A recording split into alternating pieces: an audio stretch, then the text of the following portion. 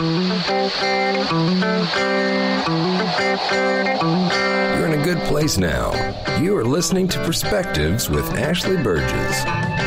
Welcome back live to Live Your True Life Perspectives, and I'm your host, Ashley Burgess. Tonight we're going to be talking about passive aggression. I think this is a very interesting subject matter because a lot of us are dealing it in our relationships, our family, our work relationships, pretty much anywhere. But oftentimes we end up short. We don't actually know exactly what to do. We don't know how to handle it. It doesn't come second nature to us. And it kind of ruins our relationship. Some of us can feel, lost, maybe angry about it, but we really don't know what to do. So when you know somebody that happens to be an expert on something, and I know several experts out there, when you know someone that's an expert in dealing with passive aggression, that's the person I want to talk to tonight on the show. So joining me this evening is Tim Murphy. Tim is a US Congressman, a psychologist, PhD, in the hometown of Pittsburgh, Pennsylvania. He's a nationally recognized leader on mental health issues, and he relies on his 4 decades as a psychologist to advocate for reforms in the U.S. healthcare system. So I felt that obviously Tim will be the right person to talk to. Tim, thank you so much for joining me here live on Live Your True Life Perspectives. How are you doing? I'm doing awesome. It's great to be with you. Thanks so much for having me on to talk about this important topic. Hey, I'm just glad to have you on because I always look to the expert to talk about this. And this is a subject matter that a lot of us are constantly dealing with on a daily basis. So the title of your book is Overcoming Passive Aggression. Let's see, how to stop hidden anger from spoiling your relationships, career, and happiness. So what started the need to write this book? Well, I had written a previous book called The Angry Child to deal with children, adolescents, and quite frankly, how childhood anger goes into adulthood. But what I also found in this, and perhaps a lot of it because of folks that I work with are so involved with anger that they end up using techniques of anger that can be hidden, and that is, it always makes the evening news when someone, smashes someone's car or punches them or shootings. All that's that big aggressive behavior. But what comes out when with hidden anger is that it's the sneaky things. It's holding back. It's covert action. It's not doing all you could. It's the false compliments. It's gossiping behind someone's back. It's all those passive things you do that does not directly deal with someone. And quite frankly, it is kind of the theme of our time. On social media, there's a lot of direct things that take place, attacks, insults, obnoxious statements. But don't you know, it's not like someone saying, my name is John Doe and I disagree with you and here's what it is. They always use phony names. They will be snarky and sarcastic, oftentimes deriding people, but it's not the direct kind of communication that really can work towards a solution. Our whole society seems to be going that way, and I know my day job in Congress, well, quite frankly, there's a lot of this passive aggression there. And I think in any workplace, people see it more and more in their workplace, in their families, in their marriages or past marriages, and it's something that I see is so pervasive in society. I had to write a book on it because I didn't see a guide that could really help us out of this. I deal, often with folks that tend to use this weapon. And when you're dealing with these kind of folks, whether it's online, and I know exactly what you're talking about. I've had some comments made online about me and my work, and the names are never real, and the comments are pretty mean, and it's easy to be able to do that under the guise of not really showing who you are. And I can understand where that comes from. But one of the biggest insults, I think, is when you're dealing with that socially. I live in a building that several people live in, and there's a couple of people that are just constantly passive aggressive. And where does that really come from? Is this that internal anger, or where is that festering from?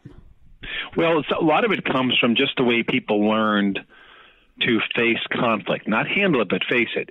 So from childhood, that whether anger for them was the voice of pain or the voice of indulgence or the voice of just attack, that they learn to use anger to respond to problems. But what happened is they didn't learn a more effective technique. I mean, let's face it, actually, communication takes work. To be able to sit down face-to-face with someone with whom you're having a conflict and say, hey, we need to talk. Neither one of us is benefiting from this problem. Let's face it. Let's come up with a solution. Tell me your idea is mine. Let's work this out. That takes time.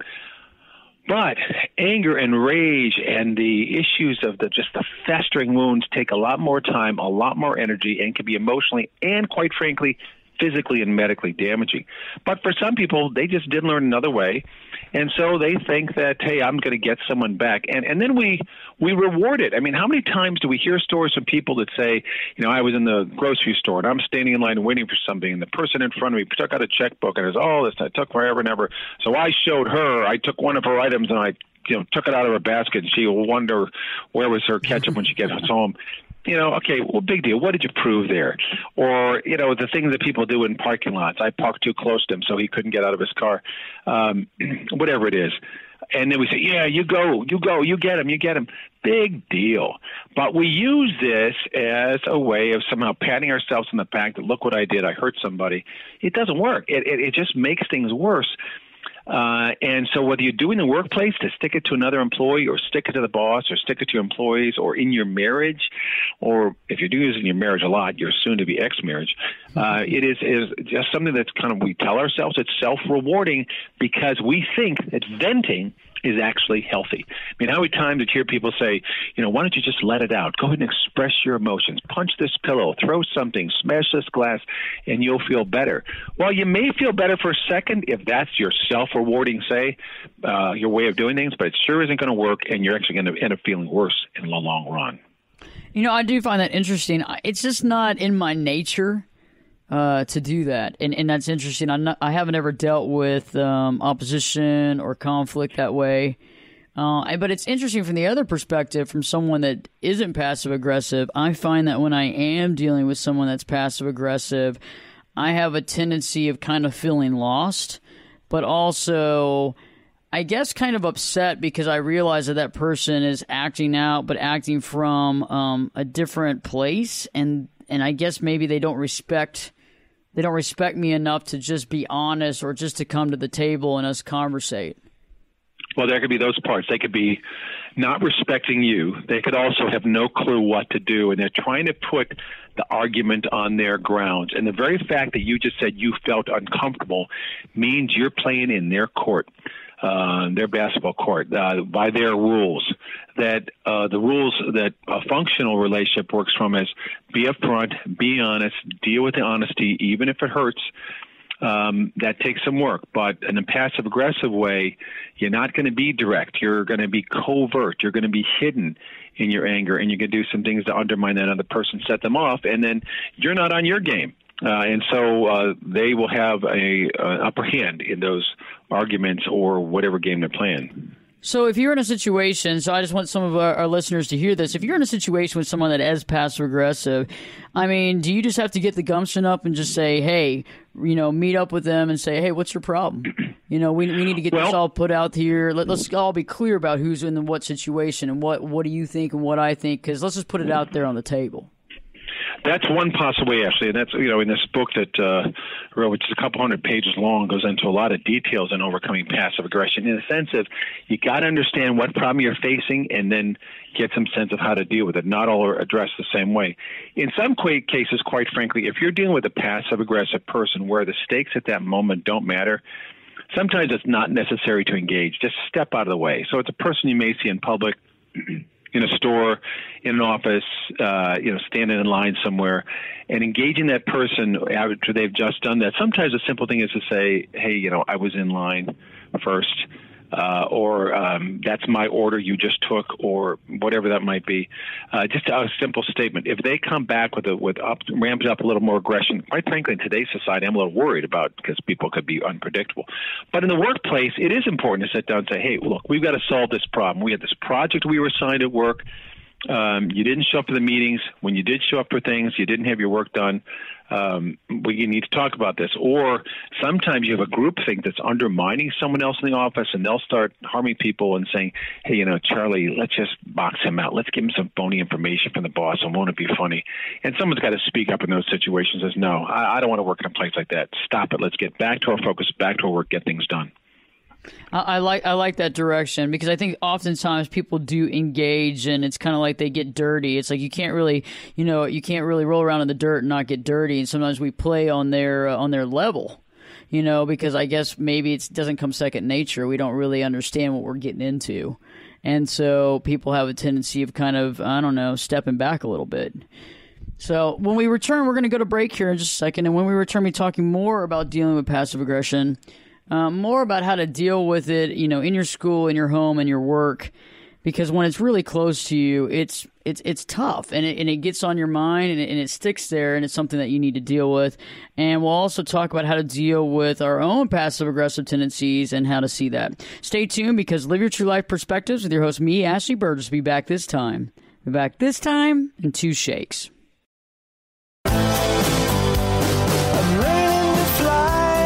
Turn it up and jump in the deep end on Perspectives. Now, here's Ashley.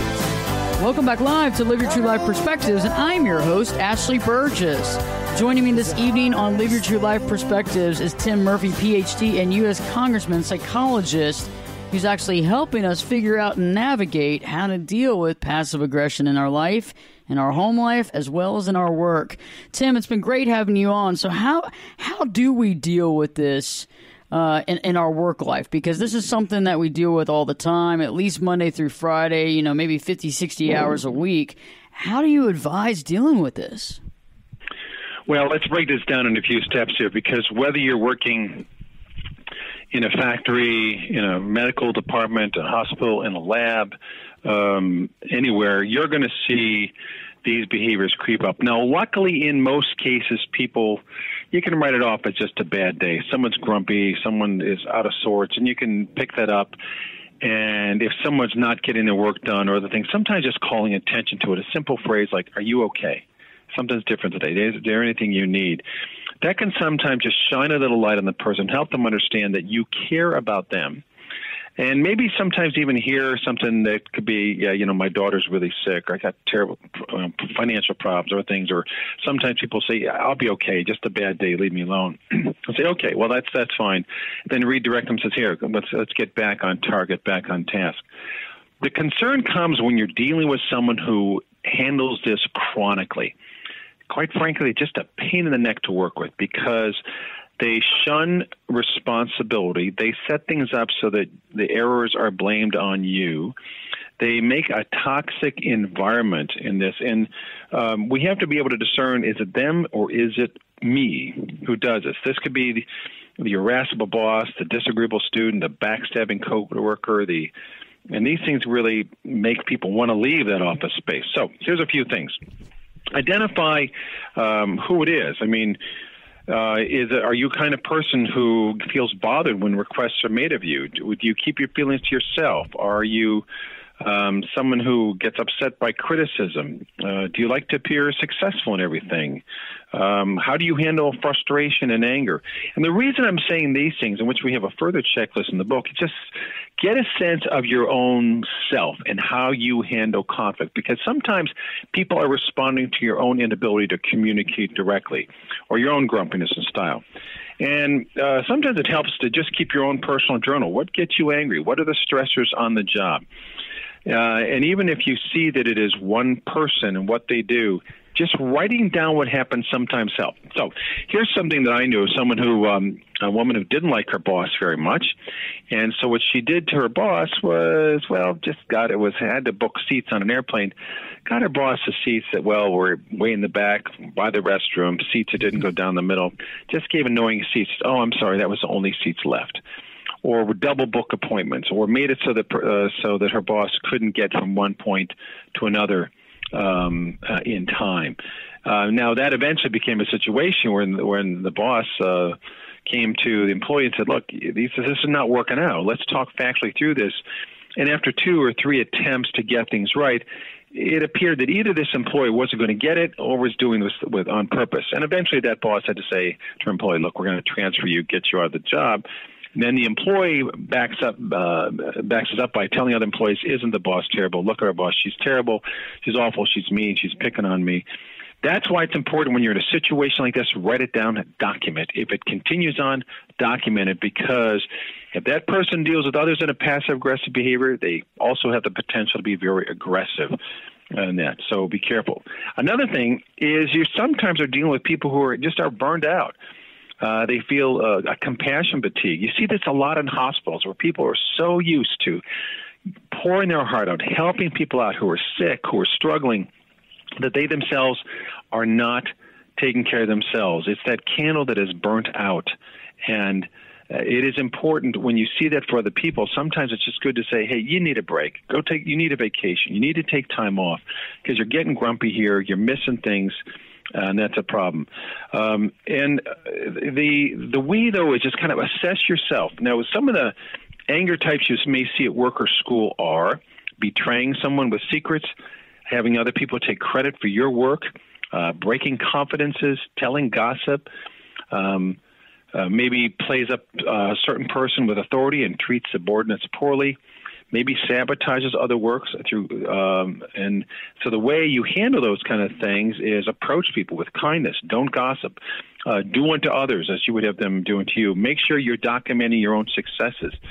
And we also have a person, that first person we call the backstabber. The next person we call the avenger. And this is when they lash out. They don't really have options. They don't know how to solve problems. So they'll obstruct your goals. They'll sabotage your work. They'll pull the wool over other people's eyes. They'll criticize you behind your back. And those are ones where being respectful of others is helpful. Don't let other people blame you for what's not your fault. Speak up for yourself, but don't do revenge yourself. And one other kind of person in the workplace I want to mention is, well, for lack of a better term, we call him the Eeyore. Now, remember the Winnie the Pooh story about Eeyore? Yes. Always playing, I'm terrible, nothing's going to work. So this is the kind of person who uses passive-aggressive behavior by calling insults themselves. I know if one person was talking to a coworker and says, you keep making the same mistake over again. And this is causing a problem for us. And this person says, I know you're mad at me because I'm fat. Oh, sure, call me despicable. I know you all hate me. I said, whoa, I didn't say that at all. I just said you kept making the same mistake. Yeah, I hear what you're saying. So it is this Eeyore mentality that I'm the victim. Nothing's going to work. The glass is half empty. I feel sorry for myself. And the way to handle that is be direct, be focused. Ignore those victim kind of statements and correct them. I didn't say that at all. And, you're a good worker.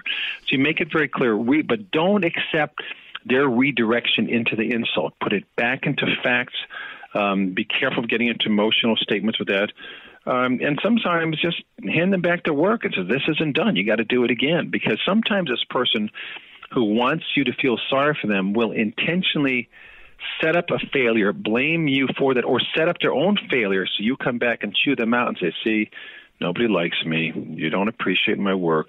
And that's the way you undermine that Eeyore kind of person. There's several of the types of persons there in the workplace, but those are some of them and how you can respond back.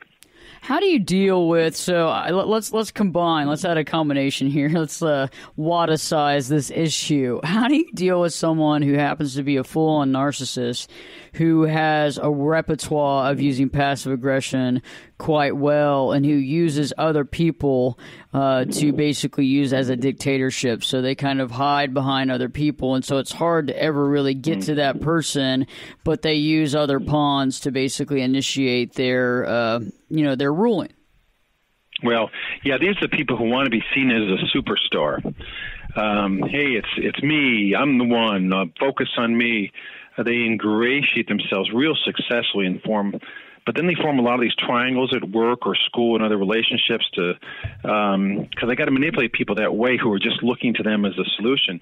Well, what you want to do here is you can feel positive about them and their accomplishments, but don't get duped into the idea that and don't buy into their narcissism. These folks may reject mentoring, so if you're trying to help them, they may come back and say, you can't help me, and nobody knows this as good as me. I'm the one. You're just trying to tell me I'm dumb, and I'm not going to accept that. And then they'll get other people to triangulate against you. on those triangulations where they're setting someone else up instead of them to attack you instead of them, it is very important with a narcissistic person. Keep the facts. Always talk the facts. I didn't say that. Yes, I said this. It's kind of good to sometimes ignore their know-it-all nature. Yeah, okay, all right, I thank you for saying that, but now we have to go back and get the facts and the research on this. Stick with things in writing. And I wouldn't even argue sometimes over who is right, especially if that narcissist just gets involved in bullying, argues just for the sport of it or just for the sake of attention there. You don't want to buy into they think they're always right. Document things carefully. Sometimes you have to talk to human resources at the office. Sometimes you have to deal with the collateral damage of to stop bullying or even cyber stalking that may take place with this kind of person. But don't get involved in that kind of competition where it's me versus you. Focus on your work. Watch out for the engagement in the you versus me argument instead. I've been looking at the quiz. Yeah, what's your performance style in your book? It's very interesting. I took the quiz a few days ago in Chapter 8, Seething Through the Work and School Day, and I find it very interesting. I got a score of 25 to 33. Your style is fairly direct and open to self-expression, adaptivity, and new challenges. So I feel good about that. I can see that, Ashley. I can see that, yeah. And you, yes, that's your style. I was like, man, I won. It's true, though. It's crazy because a lot of people, I kind of looked through that list and saw some stuff that I deal with on a daily basis with folks, you know. But let me say, though, that if you have a real direct style, then you're dealing with someone who has a very indirect style. They may see your style as very threatening and want to undermine that and block you from that. So those are the kind of things that happen. That's interesting. Interesting. That's interesting. I need to think about that. Let's talk about more of that when we return from the break. If you check out the website, AshleyBurgess.com, AshleyBurgess.com.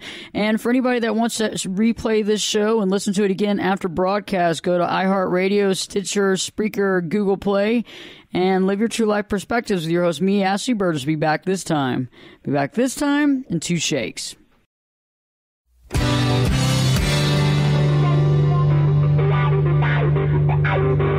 This is Jake Busey, and you're listening to Perspectives with Ashley Burgess. Welcome back live to Live Your True Life Perspectives, and I'm your host, Ashley Burgess. If you're just tuning in, we've been talking about passive aggression, and I know that a lot of us have to deal with this at home, at work. But you know what? One of the biggest things that we might be dealing with passive aggression, something that we wouldn't even expect, is in our relationships, even in our love relationships. Somebody we're dating or seeing, we might not even expect that. And so, dealing with that can make us feel a little sideswiped and not really know how to respond or how to deal with it if it doesn't come second nature to you. Joining me this evening again is Tim Murphy. He's a US Congressman and psychologist, and his hometown is in Pittsburgh, Pennsylvania. And he's here because he wrote this amazing book called Overcoming Passive Aggression, How to Stop Hidden Anger from Spoiling Your Relationships, Career, and Happiness. And so we're returning talking about more about relationships now because we talked about the work aspect. So Tim, how do you deal with this passive aggression when you're dealing with it in a relationship that's supposed to be harmonious and loving and all that good stuff? Well, even when you are in a loving relationship, passive aggression can rear its ugly head in the tiniest ways. One of the ways is the detached person who just isn't emotionally available at times. Now, this is different from, hey, listen, I just had a bad day. Can I have some space on my own? That's okay. That is a way that a person in that relationship, whether their spouse, love, whatever, can say, okay, I'll be supportive, sure. But that time when someone says, hey, can I just have some alone time to kind of get things back together, can also be undermined by the passive-aggressive person saying, okay, fine, you want to be alone? You want to ignore me? Fine. And then while this person's saying, I just need quiet time in the living room just to debrief my own head here, the other person's banging the pots and pans, running the vacuum cleaner, making noise, running the dog through, doing some things to bug the person asked not to do. But when it goes beyond just that, when it is really a detached relationship, it's no longer sharing the feelings, no longer talking about the special moments, no longer saying, hey, I just want to bounce an idea off you. I'm struggling with this thought in my own head. The solid relationship that builds that emotional intimacy, will openly talk about those things and try to communicate. Now, granted, women are much better at some things about communicating with men. You got different brains than we do. You pay more attention to emotional data than men do. That's just a fact, and we got to accept that.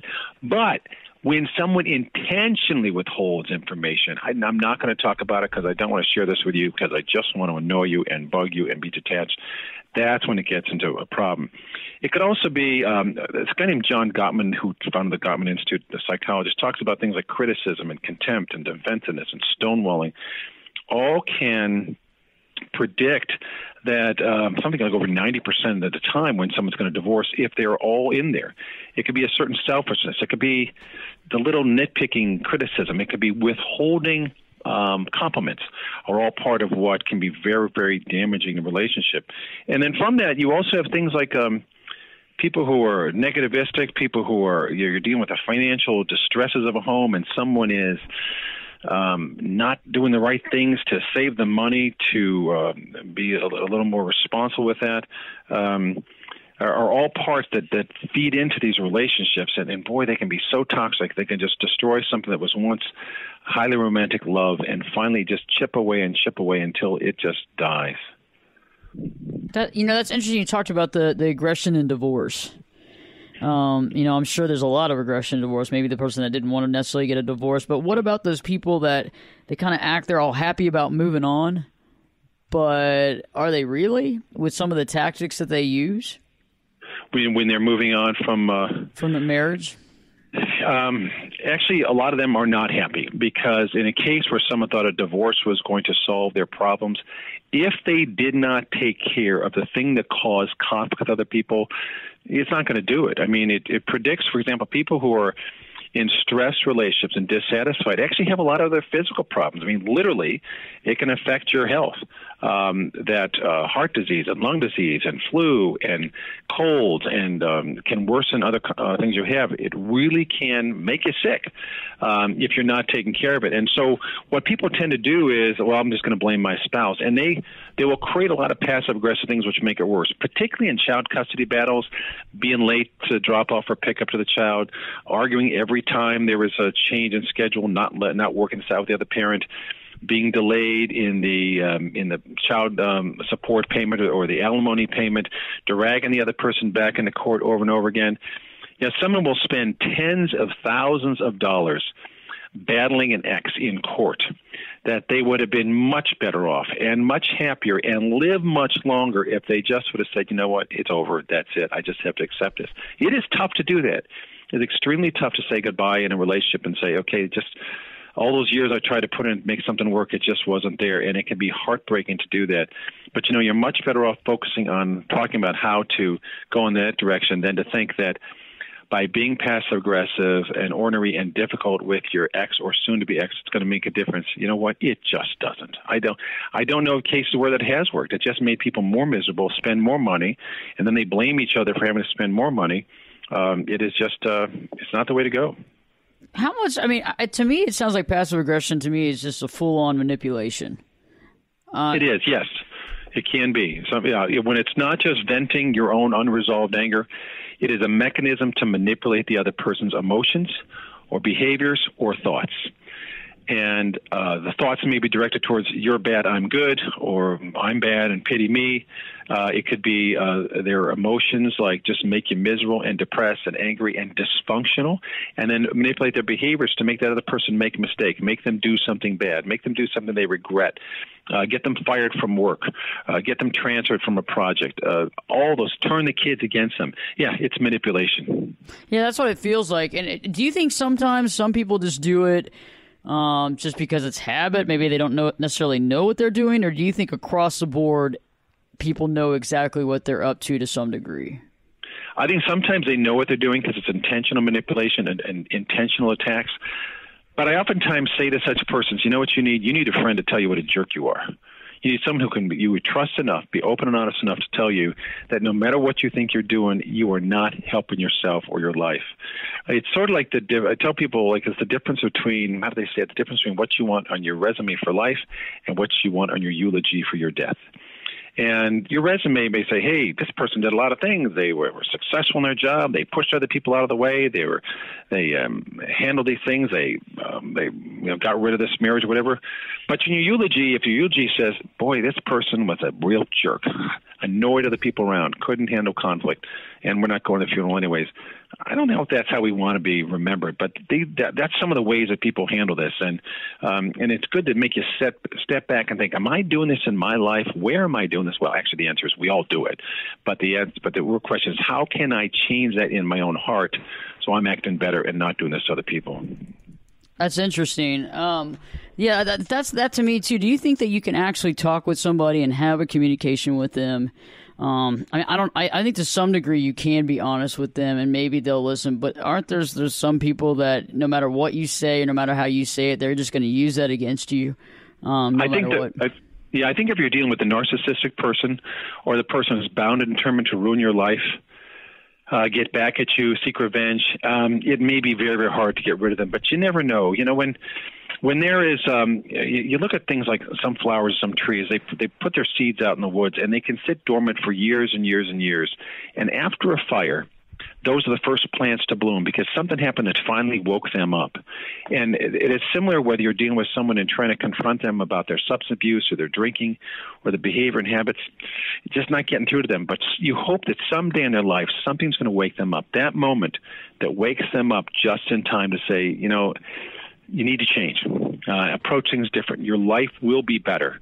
You can't go from relationship to relationship, from job to job, from person to person, being destructive this way. They may not listen the first time, and maybe they may not ever listen to you. Maybe someone else that finally gets through to them. You hope they'll change. Some people, it may be decades, and they're just not going to change, but you hope you can get through. And I like to believe that when you're working with someone in counseling or therapy, that things can get through to them. And last but not least, you know, I wanted to ask you, Tim, what is one tip that you could give everybody universally kind of when they're dealing with this, how to inspire people to know that they can get over this, or something that you think intrinsically kind of can empower folks if they're dealing with someone that's passive-aggressive in their life? Well, understand this, that it is hard to get someone else to change. But ask yourself first, is there something that I can do to make my life better? Whether that is saying, you know, I'm dealing with a tough time at work, I will do other things in my life, whether it is a relaxation, whether it's taking walks, whether it's going to church or praying more or reading about successful people, redirect my life, energize my life so I can handle this. Second, take your own inventory. Am I doing this myself? Write things down. Take the quizzes in our book or listen to our audio of the book, but do those things to understand it. Ask yourself those things and process it forward. And then third, look at the tips of what you can do to redirect someone. Don't attack them. Don't be mean back, but you're trying to redirect them at least to some extent where you can make things work better in your life and their life. And I think there you'll see some accomplishments coming through. And Tim, where can we find your book at? You can certainly get it from anything online. Overcoming Passive Aggression, How to Stop Hidden Anger from Spoiling Your Relationships, Career, Happiness, published by DeCapo Books, but find it at bookstores or online, or, like I say, an audio version's available too. Thank you for coming on, Tim, and I look forward to having you back on Live Your True Life Perspectives. Love it. Have a great day, and thanks for having me on. Live Your True Life Perspectives with your host, me, Ashley Burgess. Be back this time in 2 shakes. You could be my luck. Get in here. You're listening to Perspectives with Ashley Burgess. Welcome back live to Live Your True Life Perspectives, and I'm your host, Ashley Burgess. Well, that was a great show. I really enjoyed having Tim Murphy on the show to explain and to help us more with dealing with passive aggression and dealing with folks that use that as a weapon and as a manipulation tool to basically make everybody around them feel like crap. You know, I haven't ever used passive aggression as a tool, and, you know, there's been a few times where I've tried to fight the system with people that have, but I just find myself rolling around in the mud. It doesn't work. And I know many of you out there listening right now are saying, hey, I'm dealing with this every day at work or at home or in school or wherever I'm at, and it gets overwhelming, and I'm here to tell you, I agree with you. But you know what? After that, and through my personal work and the stuff that I deal with and the counseling and the life coaching that I do, I found out you're right, and Tim was right. Sometimes you just got to call it out. You just got to call it out. You just got to put all the cards on the table, because oftentimes I find that this passive aggression comes when it's kind of hidden in the dark, when it has the ability to hide out it uses that as a safe zone to be able to manipulate from that way. And it's quite painful to deal with because a lot of times, like I was saying earlier, it kind of like sideswipes you because you're not really expecting it.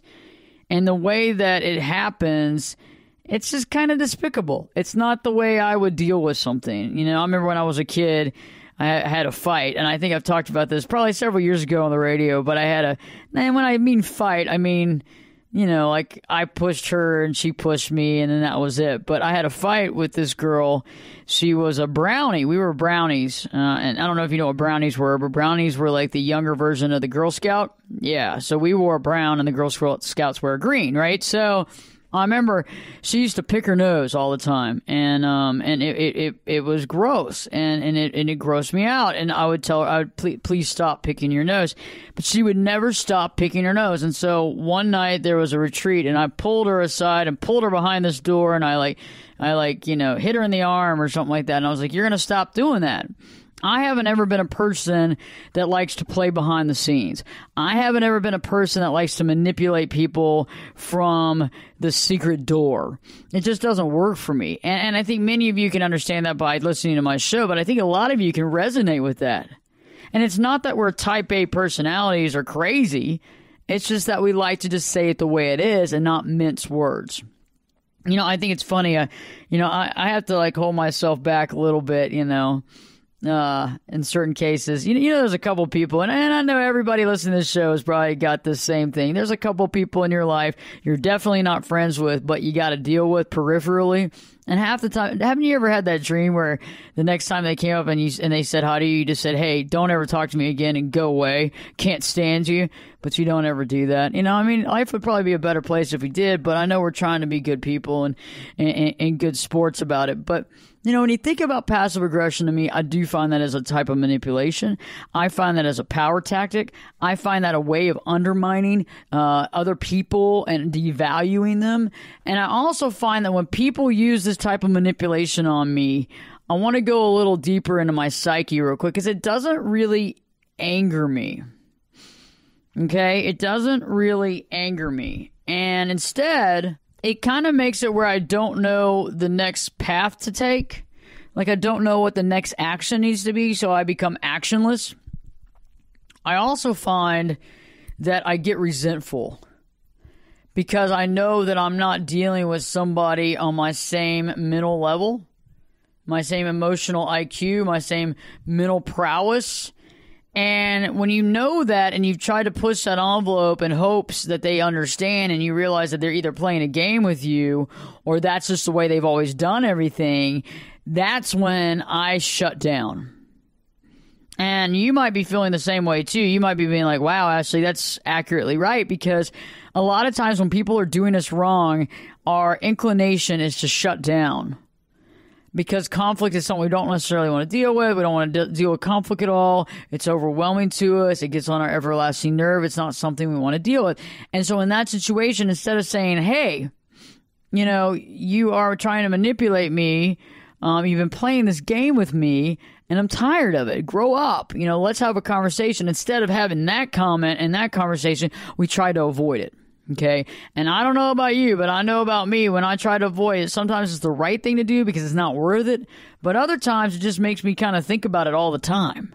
Like I begin to overly think about the situation and I begin to second guess how I feel. And then I begin to wonder, well, was I the jerk? And, you know, if you remember what Tim said back in the second segment, he said, you know, as when you're an employee or you're dealing with a situation with an employer or something like that, you want to document these passive aggressive situations so later on you can use that. But I don't think it just stops there. I really think that when you are dealing with somebody that is passive aggressive in your personal life, your professional life, whatever, I think that documenting that down so that later on when you look back at that, you don't sit there and say, "Oh, maybe this was all in my head." Okay, because I think that because it is a type of manipulation, we have a tendency of just saying, "Well, maybe I'm just like got my heart on my sleeve, or maybe I'm just, you know, I'm just feeling this and I just need to kind of relax, or maybe I've taken it out of context, or maybe, you know, maybe I ate something bad that day and just kind of assume that's what they were saying." But honestly, oftentimes we begin to question the way something happened when we're in the situation of manipulation, because our brain works that way, because we begin to we rethink over and over again the situation, and then somebody might put their 2 cents in there and make you begin to question what really, really happened. And that to me means that directly passive aggression and all of its aspirations is manipulation. And when you are dealing with narcissistic folks who are manipulative and use passive aggression as their tactic, as their weapon, this is something that you need to either avoid like the plague if you have the possibility of doing, or I think you got to just throw it out on the table. And I mean, I'm working on it right now in my own life, okay? Because I don't really like to have complete conflict. And I do see that conflict does work a lot of times. But in the interim, I don't always want to have conflict. I don't always want to deal with issues like that. Instead, I don't want to deal with that. But sometimes in life, no matter how much we don't want to deal with something, we have to step up to the plate, because I think it's more than just dealing with them. It's more than just dealing with them. It's actually doing what's right by us. And when we don't do what's right by us, we kind of feel bad. And it brings us down, and it takes us down, and it messes with our mental capability. And it also messes with our ability to make decisions, because we start wondering, can we make the right decisions? Do we make the right decisions? Is this the right thing to do? When in reality, we shouldn't be questioning that at all. We should be actually saying, hey, I know this to be the case. I feel this manipulation. It is real, and I need to make a change. Stand up for yourself and believe in you. And the next time that somebody's using passive aggression on you, feasibly and reasonably begin to positively call them out. Stay tuned. I have a great show for you next. Check out the website, AshleyBurgess.com, and live your true life perspectives with your host, me, Ashley Burgess. Be back this time in 3 shakes.